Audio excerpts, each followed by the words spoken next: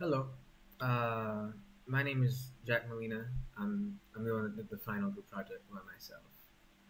This is my reflection for the term. As a liberal arts student, I think I'm a lot more properly equipped to talk about politics thanks to game theory.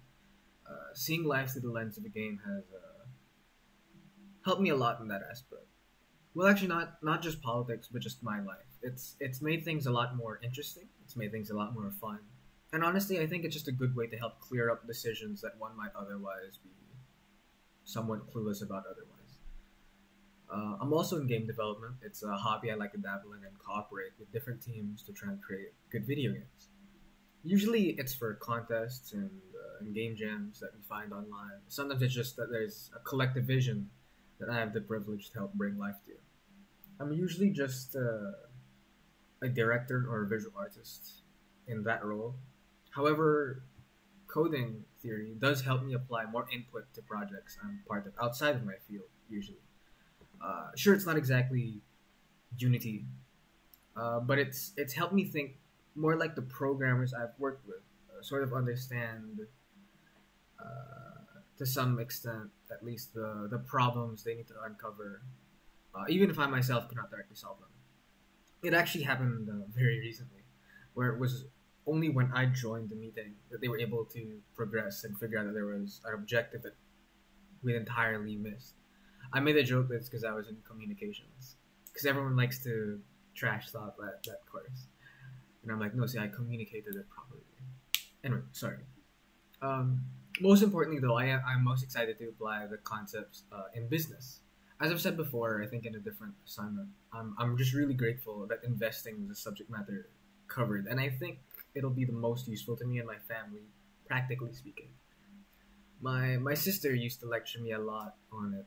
She always complained to you about how she had to learn things on her own, about stocks, stating that oh, they don't teach us things in school because that's where the money is. Like as if like there's this conspiracy where the elites didn't want the peasantry to engage in such a good money making venture.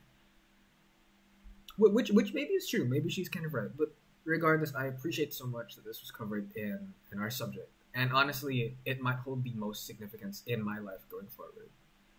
I needed to learn how to earn money to survive. After all, I have to admit though, I am not particularly gifted in math, which is something that you probably already know. Yet I didn't experience anything uniquely too difficult, nor uniquely too easy in this course.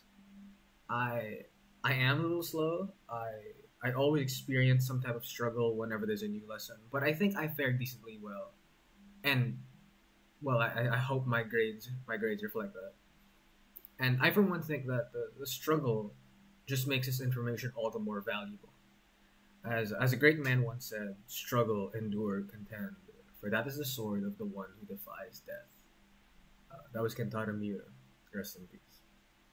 My main struggles, though, were with my group mates, who seemingly couldn't be bothered to make an effort and collaborate with me to finish this final task. I give them many chances to no avail, and honestly, I am glad I'm just doing this myself. I do lack some of the necessary skills to create a short film like this.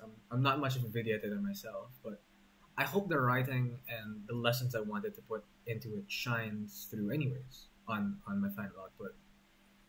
And of course, I hope it's at least mildly entertaining. If I had to summarize this whole term experience into three words, I think I'd say this term has felt everything was practical, useful, and informative. Now, I understand that's not the most creative answer, but I think it's the most direct and honest. Everything covered has a lot of utility in everyday life, and I'm glad I learned them. Maybe more so than other subjects, but don't tell them that. That's all I have to say. That's my reflection on the term. Thanks for listening, and I hope you have a good day. Thank you.